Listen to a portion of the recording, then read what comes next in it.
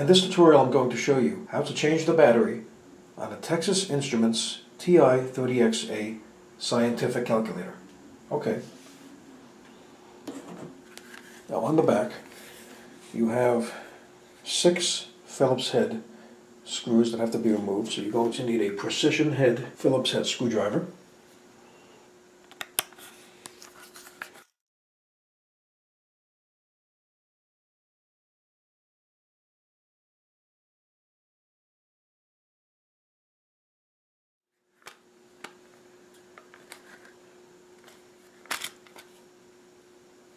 Now right over here are 2 batteries, and you're going to need to remove them, so just take a screwdriver and just gently pry the batteries out.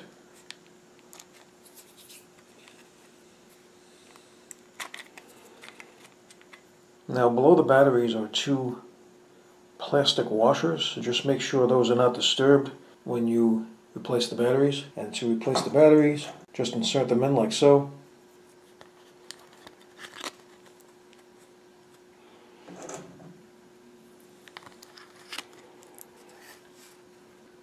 And once the batteries are replaced, replace the cover, put the cover back on, like so.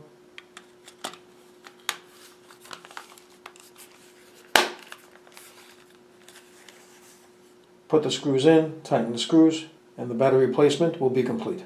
So there you go. That is how to replace the batteries on a Texas Instruments TI-30XA scientific calculator. So I hope you found this video useful. If you have, please show your support for this channel by subscribing. Feel free to leave comments. Please like up this video, and thank you for tuning in.